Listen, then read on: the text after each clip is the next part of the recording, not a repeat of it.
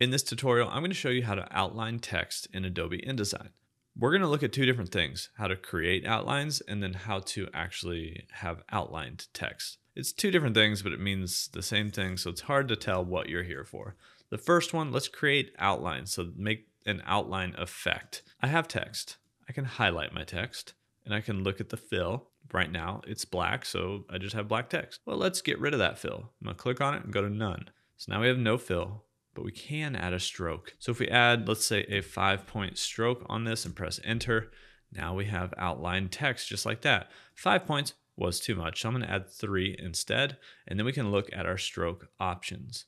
So there's a couple options here. We can adjust the weight, but we can also adjust the corners. So depending on what kind of corner effect you want, if you want it to be sharp, that's fine. You could also round the corners, and you could also have them be beveled. I didn't know the term, but they're like at an angle, right?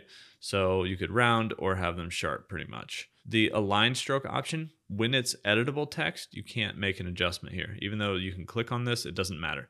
It doesn't change where that outline is. I'll show you how to do that, but it won't be with editable text. And like I said, this text you can still edit. And you can actually type and make edits with this text. Edit this text. Does anyone see an issue? I do. So this text, at least with this font, overlaps itself. Now let's see if we can make an adjustment to remedy that. I think if we add a fill to this, it should get rid of it. So if I know the paper color, like I'm writing on white, then I'm going to add a fill of white or my paper color. Once I do that, that fills in those gaps.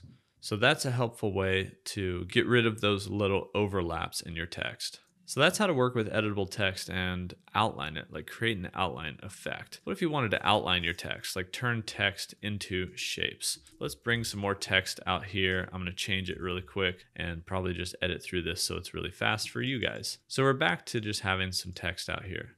We can actually go up to type, down to create outlines. What that does is creates shapes out of your text. Now this is one compound shape that we could remove the fill on just like we did before, and we could add a stroke to. So we could add a 3-point stroke. Then we have a pretty similar result as we had before, but this time we can align that stroke to the inside, the outside, or the center.